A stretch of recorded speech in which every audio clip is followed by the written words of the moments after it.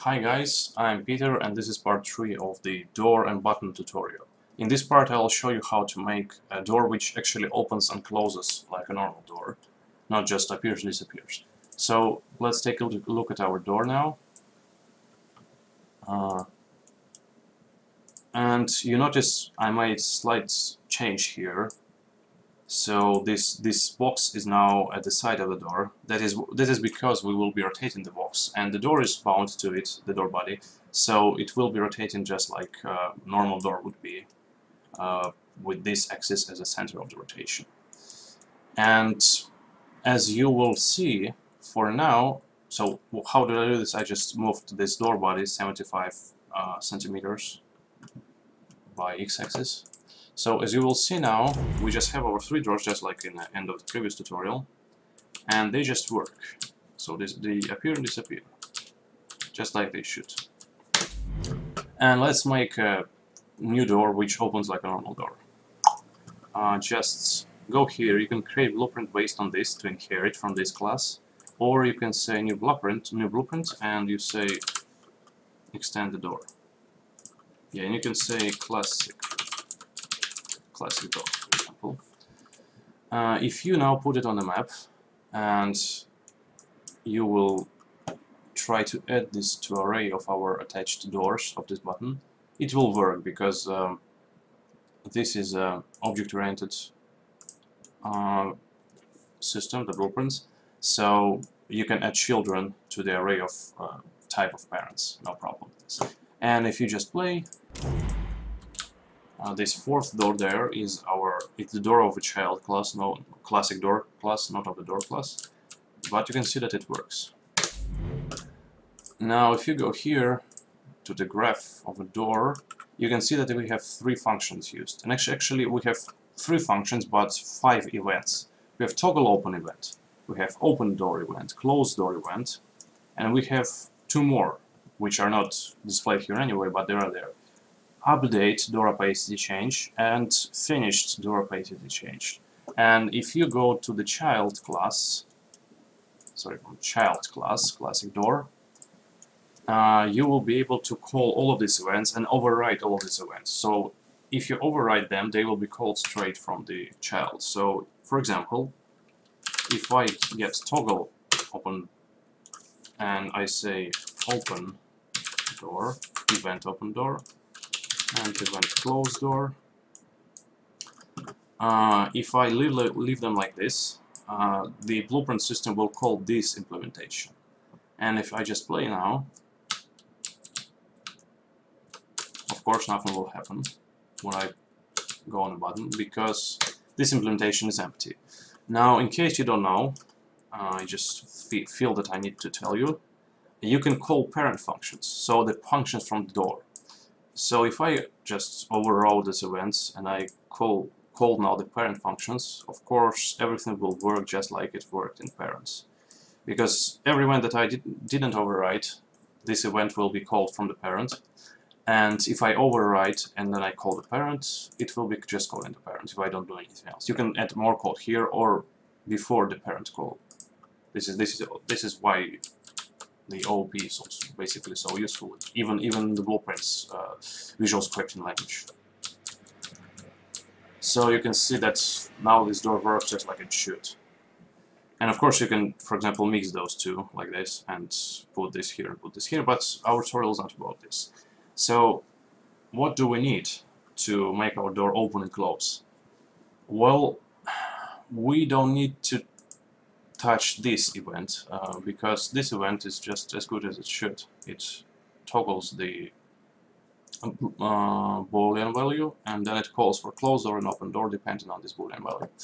So we only need to override event open door and event closed door. And we could be using this door opacity change timeline, and we are even able to call to get a delegate of it, so we can say opacity change. You see, we can call finish func and update func.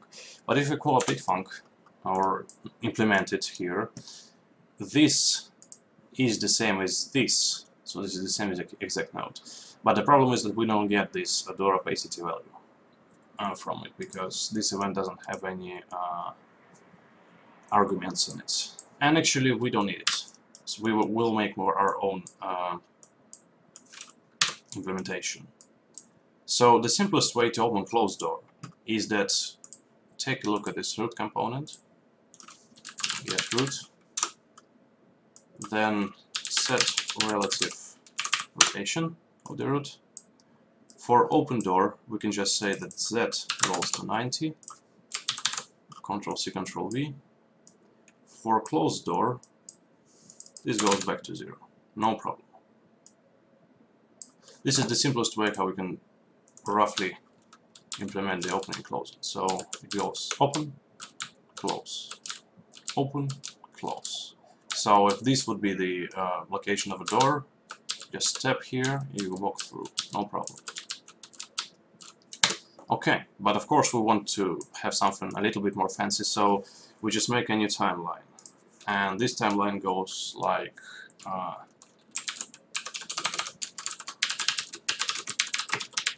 rotate the door around root. And again, we just say that it goes like this. So first it's 0 and then it raises, because this is useful, this way of writing for me at least. So when we open the door, we will play,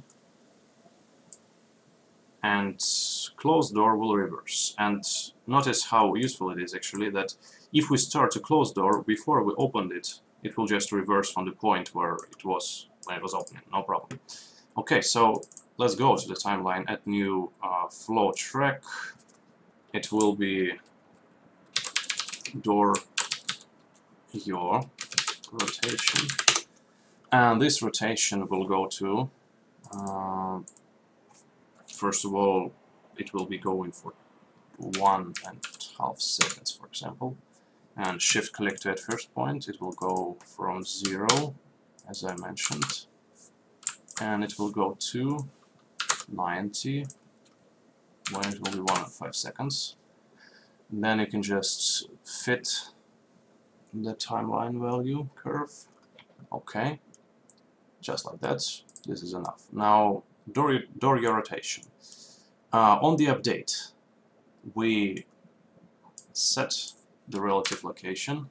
Set the relative rotation, and as we don't have our root rotated in any other axis, we can just take this. We can say make rotation, make rot, and this is yaw. So as I mentioned, our box is not rotated on pitch on roll, so we can just leave those 0 and 0. And this value, which will be 0, this value and 0, will go here to the new rotation of the of the root component. And yeah, so let's actually test it. I guess we're good to go. Okay, it opens, it closes, and now it does it smoothly.